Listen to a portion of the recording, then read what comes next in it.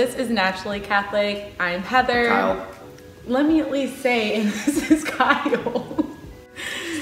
Oh my gosh. And Welcome back. we're so natural, and we're Catholic. Naturally Catholic.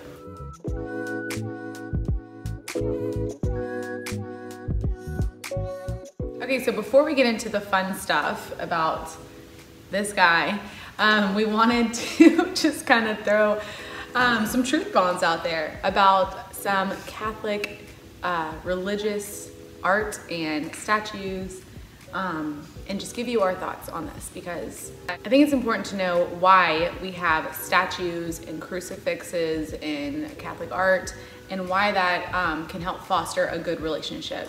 Like, you're staring into the camera like... All right, so about 5 years ago, a little bit after I entered the faith, Kyle and I were trying to expand our family, and I ended up having a few miscarriages. And I can remember having a ton of mixed emotions about these, and it was just kind of a situation where you don't really understand until you're in it. But I remember when I went to the hospital with my first miscarriage, and I was sitting in the chair where they call you up to kind of like do the armband or whatever, and there was a crucifix, and I had just entered the faith like a few months, and there was a crucifix. The faith, the church, same thing. Synonymous. I use words in the wrong context, okay? You're just gonna have to roll with it. You're just gonna have to roll with it. Okay. I don't know what that means. It's like the same thing, like it's okay. like, all right. So I remember sitting there and seeing this crucifix, and I just felt, before I looked up at the crucifix, I felt like so confused. Like, you know, I'm entering the faith, I'm trying to do the right thing, I'm wanting to now grow our family, which previous to that, I did not want any more kids. I was done. And so I just kind of felt like I was getting a slap on the wrist, like, you know, what did I do wrong to deserve this? And I remember looking up at the crucifix and seeing Christ suffering on the crucifix, and just in that moment, I think for me that was the first time of my now Catholic journey of being able to suffer and understand what it's like to suffer and to give that to God. And so in that moment, I needed to see that crucifix, because if I didn't see it, then I feel like I still would have had this inner turmoil that just kind of like ate at me during that grieving process. And it was almost healing to see that. And so for me, that's my story on why I think that having religious art and crucifixes and statues can be a beautiful thing. And I think a lot of people, especially if you're not Catholic, may not understand that. So I just wanted to share that story with you guys. Yeah, I mean, having religious art, statues, they can be reminders, they can be little bits of inspiration throughout your day. They can also be things that draw you closer to our Lord. Like Heather said, we as Catholics, and I would speculate other Christians as well, they understand that there is, through suffering, we draw closer to our Lord, and that can sound kind of contradictory, and I've said that before, but there is something about in Christ's suffering when we suffer with Him, or when we offer that up, where it can be meritorious for us. And so, you know, when Heather and I first got together, and you know, we started planning a family, and then we had a couple kids, and then before she'd entered the church, and before, you know, we were really kind of honing in on our faith, you know, we had conversations, and she didn't want any more kids, and I was very adamant about, like, look, you're young, before we make any rash decisions, like, we just need to continue to pray about it. And so it was interesting too to see how, like, as she came into the faith, and as we kind of grew closer as husband and wife, we went from her only wanting 2 kids to us, like, praying that, Lord, if it's your will, we'll have a litter of kids. I mean, 8, 10. Well, and that's a whole story too. 20, 25, 30, 35, 40, 45, 50, 55, 55, 60. Yeah, so that's a whole other story for another time. But my first 2 were C-sections, and so my third was a VBAC. And I remember telling the Lord, if I could just have this, like, if you allow me to be able to birth children naturally, and I can experience that as a woman, I would have as many children as you allow me to, Lord. And then now we're at 4.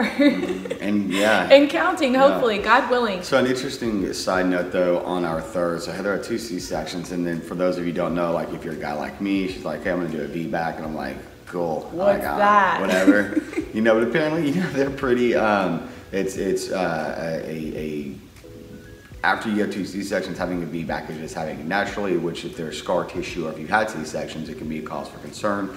So we had a good friend of ours who had actually experienced the same thing, and she had given my wife like this little novena to Saint Gerard. And for those of you who don't know what novenas are just so we as Catholics, we have saints, we ask them for their intercessory prayers, just like we ask the Blessed Mother to pray for us, just like we would ask our spouse or our parents or a friend to pray for us.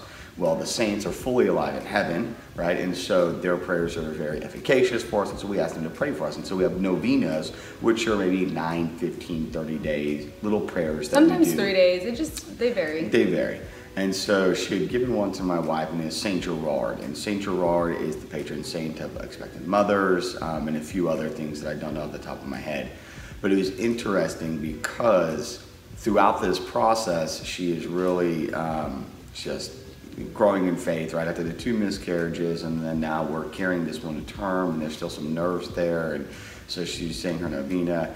And our son was born on the feast day of Saint Gerard. Now that's in the new calendar, so like there's the new calendar and then there's the traditional calendar, so we kind of go by both, because like she said, we go to the traditional Well, this mass. was before we were going to the Latin Mass, and it was about the same time. We would go a few occasionally occasional. But the interesting thing about that story, and we're kind of veering off topic here, but the interesting thing about that story is that I delivered 2 weeks early, and I naturally went into labor, which is crazy because it was almost like it was meant to be on that day before it was passed up. Yeah. So that was pretty cool. So there's those, that was definitely impactful on me. Like, I was gonna say there's those little things that happen, and I'm not someone who believes in coincidence. I think everything happens for a reason. The problem is oftentimes we just aren't looking at it through the eyes of faith. We're looking at it through the eyes of our own kind of human nature. And so when you see a little thing like that and you think, wow, Lord, like that's God's way of saying I'm here, or Saint Gerard saying I've been praying for you, right? Everything comes through God's grace, but the saints still pray for us. And so it was that was one of those moments too where I think it really strengthened our bond, and just, I don't know, it was just something really beautiful, like that we had him naturally, that there were no complications, and then our 4th child we had naturally. She didn't do any like drugs or anything, so it was natural, it was raw, you know, and by drugs I mean like epidurals and stuff. I don't mean like she Kyle, oh my gosh. And so you know, man, God is good. Yes, he is. Okay, so I wanted you to talk about that instance you experienced during work when you were young. Remember when you told me the story how you were talking about, there was an instance where you were talking to God and you were asking if his existence was real or something along those lines, and then you saw the cross, right? And so this kind of goes into the religious items as well. So tell that story, please.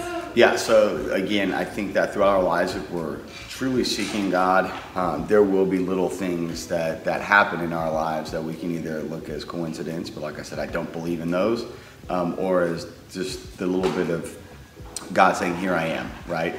And so I can remember when I was younger, I was working there. My uncle owns a crating company, and you know, I was just struggling with just, what do I even believe anymore? Where am I at spiritually? Like, is there even a God? And so I'm walking through like the yard, right? We have random things that are getting packed up and getting ready to be shipped. And as I'm like just pondering this and asking God, you know, are you even real? Like, what's the point? And I look up, and there was it looked like it had been cut, a few I-beams put together, and the sun was coming up just right behind it perfectly, and across the middle of it said Bethlehem, because there's Bethlehem still. But in that moment of just like, you know, I get goosebumps talking about it now, there was just something undeniable about that being almost his way of answering me. And so those little things that happen, I think, have helped me along the years of continuing to, no matter what, even in moments of weakness or dryness, I know that God's there. And it's a matter of continuing to seek him, to pursue him, and to chase after him, right? And just a disclaimer, like, we do not worship statues. And I know that that's like a big deal. A lot of people think, oh, Catholics are so weird. They worship like their statues and whatnot. And I thought the same thing, but it's really just a misunderstanding of the faith, and one of the many beautiful things that make it what it is. So like on the statues things too, a lot of Protestants, and there was even a thing back in the early church, I think it was the iconoclasm, but it was this, just kind of the debate over the statues, over the art, and over these things. And whenever we see our Lord talking about no graven images or things like that, I think that that's been kind of misunderstood as far as what our Lord was getting at. And so we see in Scripture that, you had the golden serpent that was erected by Moses to heal the Jews who were getting bit by the snakes in the desert. You see where our Lord instructs on the Ark of the Covenant to have the cherubim or the angels aligning and adorning each four corners. You see in the building of the Jerusalem temple that there were angels. And so we as Catholics, whenever we have, like, for example, the La Pieta is behind us, right? Whenever I see that Blessed Mother image of her holding Jesus, that's a beautiful just reminder of like the mother's love, and also her son's sacrifice, our Lord. And so the crucifix that you can see right here behind me, that's a great reminder every morning when I walk downstairs before I go to work that I'm loved, and that Jesus laid down his life for me, and that people will say, oh, well, Jesus is off the cross. Well, yeah, he's risen. I get that, but the point is not that he's off the cross. The point is, look what he did for you on the cross. Yeah. And so there's a beautiful thing when you see that every morning, and it is a reminder that, hey, there's going to be sacrifices, there's going to be some pain, but you're going to get through it, and you're loved. And so again, just for the Catholic art and the statues, it's more or less like, and I've heard people say, you probably carry a picture of your loved ones in your wallet, right? People will be like, oh, I'm not going to put a picture of, Jesus over here or like a statue, but it's like, but yet you could have your house littered with pictures of you and your family. It's like, well, I mean, those are technically images. Yeah. Or your kids might have their favorite sports hero. They have a bobblehead of him over here, and they've got, posters of him over here. And it's like, okay, well, again, it's kind of the same thing. So the question is, what is it that you visually want to see? Who are your heroes? Is it the Michael Jacksons, the Michael Jordans? Michael Jackson's might be some people's hero. I don't know. I think your mom really loves Michael Jackson. I think she did before But anyway, and so for me, that I guess that's like to have this point, like to give something worship. As like an idol, and to like put sacrifices before it and think that it's a deity is totally way far off base, or way removed from having a statue that is nothing more than just that visual representation and really almost a reminder to prayer. Yeah. And whatever that might be, that prayer could be like the holy water font that you have right inside of your door, right? It's just a reminder of like, okay, get some holy water, bless yourself before you walk out the door. Yes, exactly.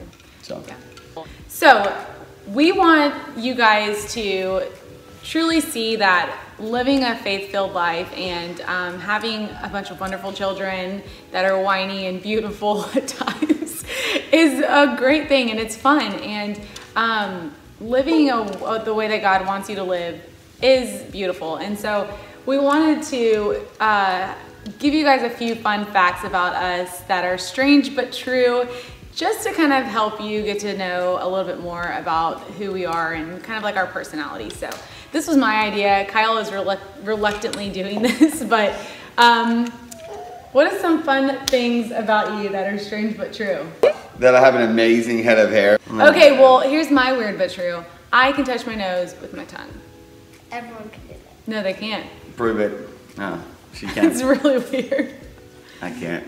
I mean, one thing that's cool is I found out that Daniel Boone is my 7th great grandfather, so that's really cool. And Eisenhower's our grandfather. No, Eisenhower's a cousin, but that's not the same thing. Having like being a direct descendant of Daniel Boone is pretty cool. On my grandmother's side, I think that explains why I have such a call to go to get property.